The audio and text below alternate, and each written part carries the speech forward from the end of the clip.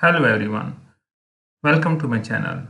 Today you will learn how we can assign or apply a moment load as well as a uniform distributed loads and the concentrated or the point load on a I section beam.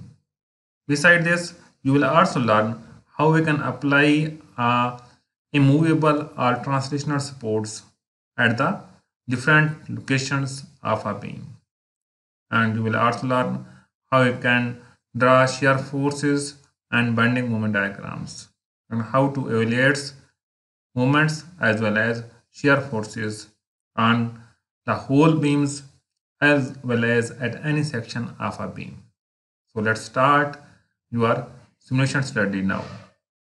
First of all, we will make a line diagrams of this beam that is has 1, 2, 3, 4, 5 sections with a definite length. So open Solidworks and change units to millimeters. Then go to the front plane and make a sketch on the front planes. Draw a simple straight line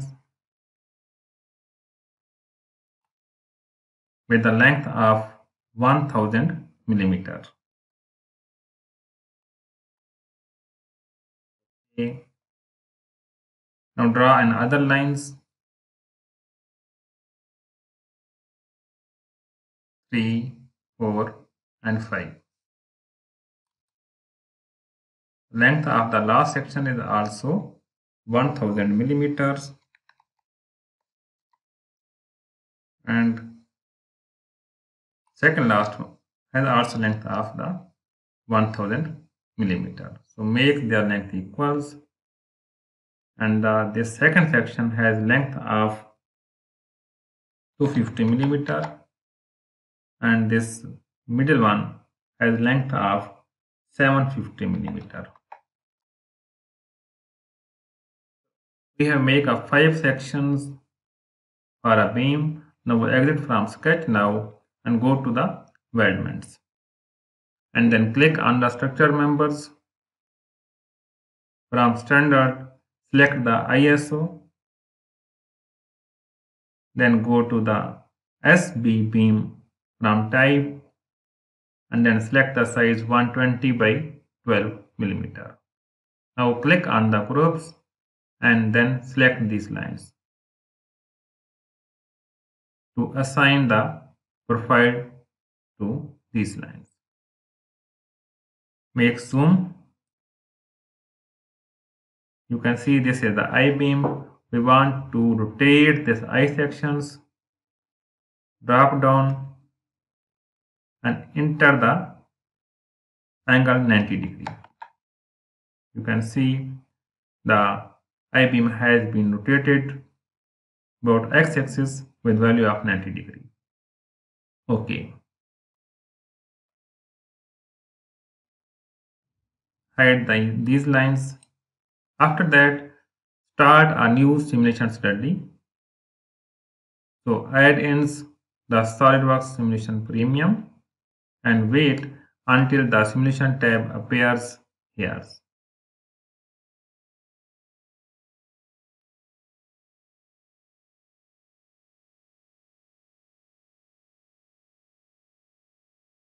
So click on the simulation tab and start a new study. And from the general information simulation, select the static. Okay. Now, first of all, assign the material, that is the plain carbon steel. Click here and go to the cut list and ensure that the beam symbol is appeared. If we click here and go to the edit definitions, you can see the type is beam selected. That is, and one is rigid and also and two is rigid. So if we expand all others, this warning sign shows that this beam has a short length. So ignore this warning. This will make no problems in the simulation study. Now it's time to apply our fixtures the translational or immovable supports. Just right click on the fixtures and go to the fixed geometry. From here, you can select the front view. You can see the 1, 2, 3, 4, 5, 6 number of joints. And these purple ones shows that yellow one shows that these are the free ends. Okay. From here, from the fixture type, select this options, immovable. Then select this joint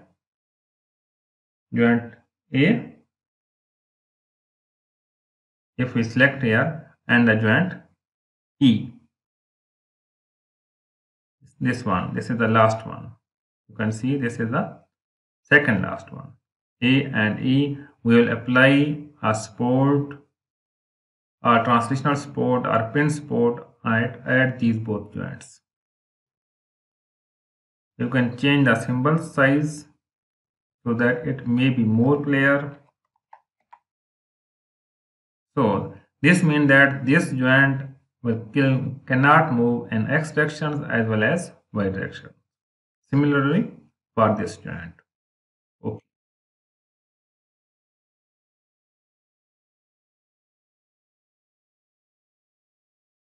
So the symbols, hide the sketch. After that, it's time to apply a UDL. That means uniform distributed loads. You can see here that load is 15,000 kilonewton per meter on the section EF. Just go to the loads, select the force, then select the beam,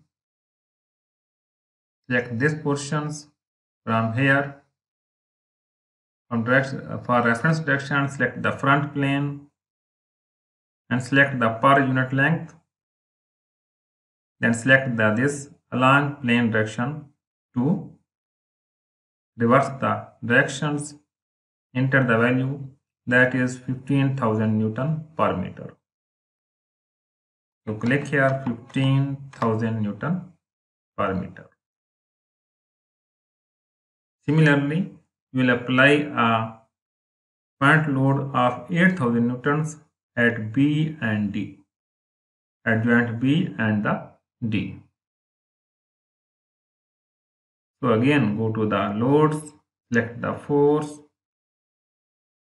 From here select the joint and select this joint, that is the B, and click on the directions, select the front plane and select the y directions, change the symbol, directions and enter the value of 8,000 Newton. You can change the size of the symbol as well as the color. Added the color. Okay. Again repeat. Just copy it and the paste. But at this time select this joint, that is A, B, C and D. Added definitions, clear selections and select this joint one. So a load of 8,000 Newton has been applied at the joint, that is a D. Okay. After that, you will apply a load of moment load at the joint B, at joint C. You can see the moment is in the clockwise directions. So it will be negative, and if the moment is in counterclockwise direction, then it will be positive. So we will take the z-axis as for direction of thumb. Now again go to the loads and select the force. From here select the joint type, select this joint, click the direction, select the front planes and go to the movements and select the force moment.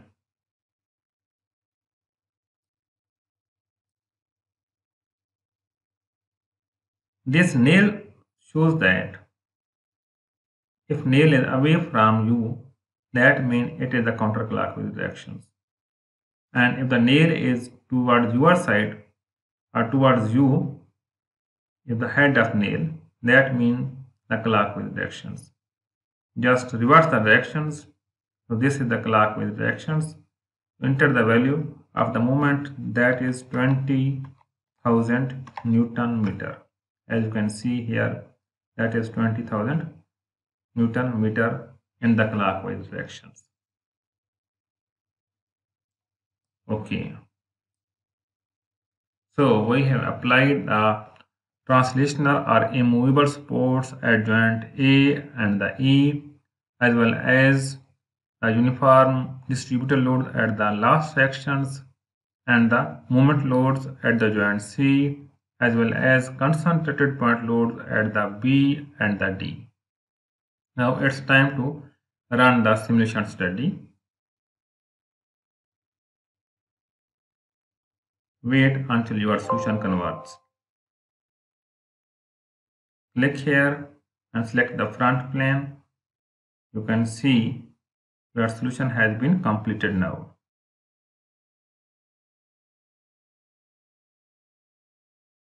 So our next point is to check the deformations. Click here on the displacement. Go to edit definitions, and select the displacement in the y directions. Show the minimum and the maximum.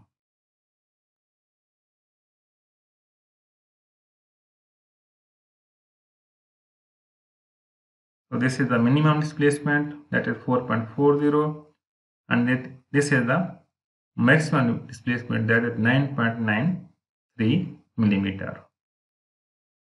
We can also show the superimposed model of the undeformed beam. So go to settings, click here and reduce the transparency. So this is the actual beam and this is the deformed shape of the beam. Just animate the displacement value.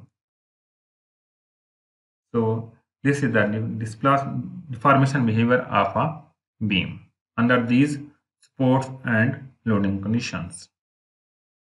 Okay. Similarly, we can evaluate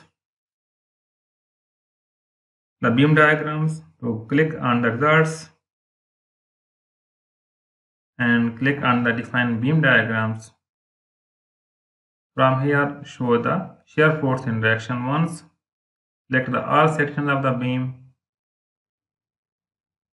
So you can see that shear force is positive at all sections and it is negative where the UDL has been applied. You can also show the maximum as well as minimum values of the shear force. Select the minimum and the maximum values of the shear force. So here is the minimum value and here is the maximum value of shear force, that is 17.17 kilonewton, that is, and the other is 15 kilonewton in the negative directions at the joint E. Similarly, we can also calculate or evaluate the moments diagram. So click on the bending moment in directions 2. Okay. From here, go to the top views. So this is the bending moments at different positions or joints of the beam. Go to edit definitions. You can see the minimum value of the moments as well as the maximum value of the moments that occur Here is the maximum value and here is the minimum value of the shear moments. You can also check the moment values about these sections. Just again go to the beam diagrams. From here, show the moment in direction 2. From here, select this.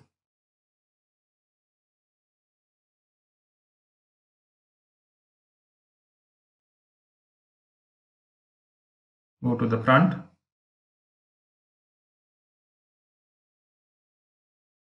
Sorry. First our select options and select this one. Okay. Now go to the top views. You can see the movement diagrams at the section where UDL has been applied in this way.